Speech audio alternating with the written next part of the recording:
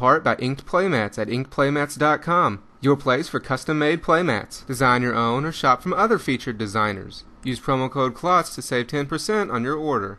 Inked Playmats, your game, your style. To do on their website, and come join us for a fun, friendly F&M environment.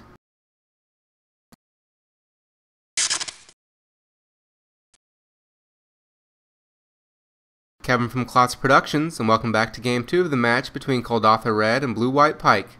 Nick was on the play for this game and started off by laying down a Seachrome Coast and using to cast a Ponder. He chose to rearrange the cards on the top of his library and then draw one. Scudder then laid down a Mountain and resolved a Spike Shot Elder.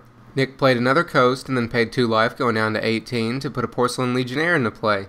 Then Scudder resolved a Goblin War Driver and passed the turn. Nick then played an Island and then attacked with his Legionnaire, dropping Scudder to 17. Then post-combat, he resolved a Geist of St. Traft. For Scudder's next combat, he attacked with both his creatures. Nick blocked the War Driver with his Geist and then paid 2 life, going down to 16 to use a Mutagenic Growth to pump the Geist.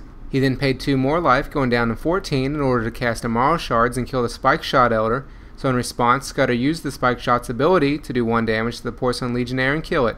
Nick started off his next turn by putting a Moorland Haunts into play.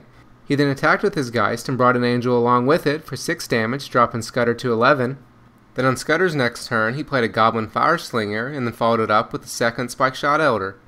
At the end of the turn, Nick used his Moorland Haunt to exile a creature card from his graveyard and get himself a Spirit Token. He also used a Vapor Snag to bounce the Spike Shot Elder and drop Scudder to 10.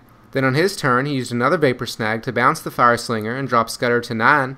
He then attacked with the team, dropping Scudder to 2. Scudder started off his next turn by playing a Rootbound Crag, but he decided to go ahead and scoop it up, giving Nick the win and taking them to Game 3. So that's it for this video. I hope you all enjoyed it. You can find the full version in the annotations at the end, along with links to my Let's Play Duels of the Planeswalkers 2012, as well as my playtesting with my Glissagrave deck.